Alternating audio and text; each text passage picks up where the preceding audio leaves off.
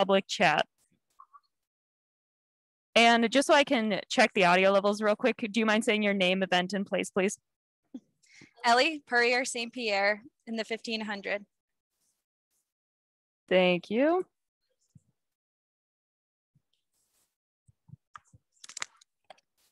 And first question, you stayed in first place that entire race, and you have a new meet record and a new personal best. Can you just walk us through that event today?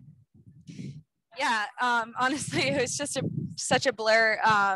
In the first 50 meters, I got shoved pretty hard. And, I just right after that happened, I realized I just really didn't want to get pushed around or anything. So I just took it and, pushed the pace throughout the whole thing. And I knew that people would go with me. And so I just tried to be as strong as I could and lead it.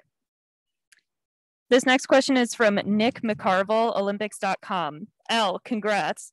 How do you describe your emotions around qualifying for Tokyo, and what does the way you went out and led this race from the start say about you and the approach you've had all week? It's just really surreal. I feel like it still hasn't set in. I've just been dreaming of this moment for so long, and it's really emotional. And I'm just so happy. I'm just happy that my family's here to share this with me and my teammates, and for everybody that's believed in me. And I'm just so happy. But yeah, I led most of it because I knew, I believed in myself. So I knew that I was strong enough to do that, and I wanted it to be fast. Next question is from Adam Kilgore, Washington Post. It looked like you got jostled all the way off the track early on. What happened there from your perspective, and did it tick you off a little bit? Yeah, it definitely did. I kind of forgot about it at this point. But yeah, I don't know what happened. I was in the first lane. I was number one. So I, obviously was on the rail. And I think that when the girls cut in, there was a collision somewhere that kind of just shoved me off. And I just jumped back on the track as fast as I could. And, tried to not let it, bother me. But also I think it gave me a little bit of a boost, and I wanted to get out of the mess and go to the front, and I didn't want to get caught up in that. So I was just screw it, I'm going for it. Next question, Taylor Dutch. How did you adjust after the jostling in the first 100 meters? What was going through your mind in that moment? In the moment, I didn't really know what happened. I couldn't believe that I just got shoved off the track. When it was just barely into the race. And, after that, I just I'm going to go for it. A reminder to the news media to please direct your questions to the chat. If you currently have your hand raised, we only do that at the end if I am waiting for questions. The next question is from Alex Aziz. Can you pinpoint a specific time when you went from hoping to make the U.S. Olympic team to expecting to make the team? Yeah, I feel like expectations kind of suck. And I've always hoped to make the team. In the last 4 years, I've really progressed a lot, and I've always who wouldn't hope to make the Olympics. But the expectations I've really tried to put away and just focus on, proving to myself that I can do it. I think expectations ruin things. And so I still lining up today was, not thinking that I got the job done before it was done. Next question is from Eric Boll, dicestat.com. How special is it to share this moment with Heather, and what have you known about her abilities this year or in recent years that the rest of the world will finally get a chance to see more of in Tokyo? Heather's one of my very best friends. She was in my wedding, and, I've just always loved her ever since college. And so I was so happy that we were able to run together at New Balance. And I think that we just, make each other better. We push each other in practice, and, we have a lot of similarities. We're both really tough girls. And I think just training with her has been great for both of us. We've made each other better, and we've supported each other through this. And, I didn't know what happened until I turned around. But when I saw her name, I was just so happy. We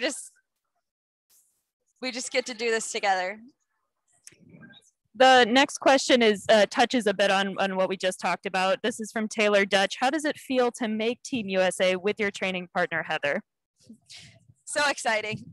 We're going to go get matching tattoos. Oh, she's just awesome. She's awesome. I'm so happy for her. I'm so excited. It just makes it so much more fun, and just goes to show like how great our coach is, and you know, he knows what he's doing, and us working together has clearly worked out. Next question from Ryan Thorburn, the Register Guard. Elle, after the initial jostling, was your pre-race strategy to try to lead wire to wire? How did the heat come into play during the race? You know, like it just happens so fast. Like your plan changes, but like you always have like a couple different plans in mind. There's my family.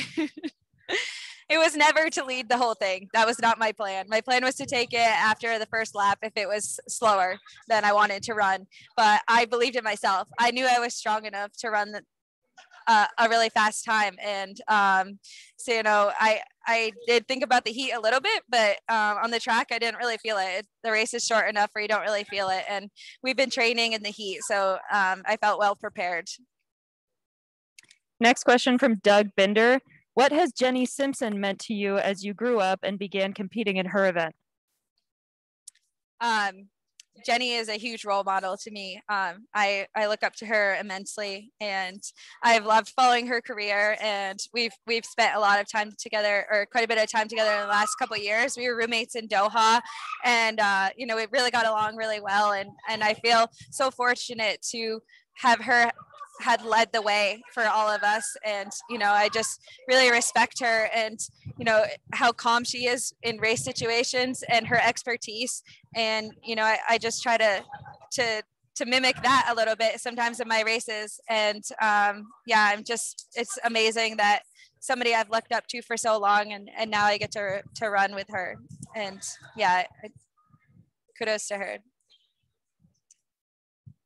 Next question is from Larry Etter, Run Blog Run. Larry says, congrats, you run fearlessly. Do you relax up front as you are controlling the pace? I try to, but it's the Olympic trials, so I'm trying not to relax too much. But I did think about that before. I'm like, I can run hard. I can run a hard pace. Like we've practiced this so many times. And so I'm just thinking, trying to stay relaxed as I can, but also just running off of the energy of the meet and trying to get the job done. I wasn't slowing down for anything. Next question is from Nick McCarville, Olympics.com. Elle, love that you live the rural life that you do. What do you want people to know about you and why you live, well, differently from a lot of other people? And can you tell us one of the quirkiest things you do on a regular basis on the farm or with the animals? You know, I'm really thankful for the way that I grew up. And I think that there's a lot of small town people out there just like me, and that might even be the majority of Americans, to be honest. I'm, you know, so thankful of the way that I grew up. I don't really know of any quirky things. I just love living on a farm, and I wish that more people got to grow up that way. I think that you have a great connection with nature and just understanding biology, and you know, it makes you tough. And so I wish that more people got to grow up that way. Okay, a reminder to the news media to please direct your questions to the public chat. If you're currently writing a question, please use the raised hand feature so I know to wait. Okay, I do see a raised hand, so we'll just wait one moment. Okay.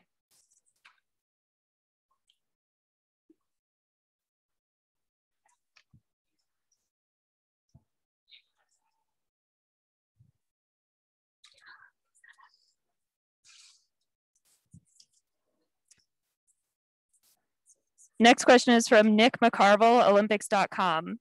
Were there visions of Tokyo on those rural roads at home? Yeah. You have to come from somewhere, right?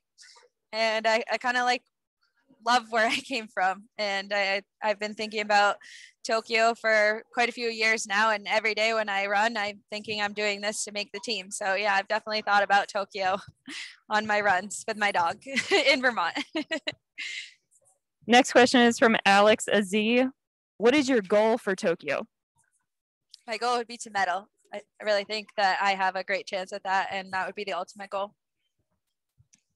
Next question, Weldon Johnson, let'srun.com. Do you think the race played out differently without Shelby here? Do you have any thoughts on her suspension? I don't think it went out any different. Like I think that, yeah, she probably would have pushed the pace. She would have been right up there. You know, I don't really have a lot of comments to make. I wish that I could have got to race her. That part I was disappointed about, but I'm just trying to, you know, enjoy the moment now. Okay, another reminder to the news media to please direct your questions to the public chat. If you're currently writing a question, please use the raise hand feature so I know to wait. If you are currently not writing a question, please lower your hand so I know not to wait for you.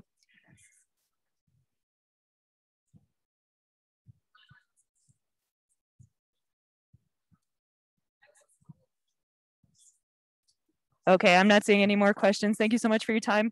Thank you.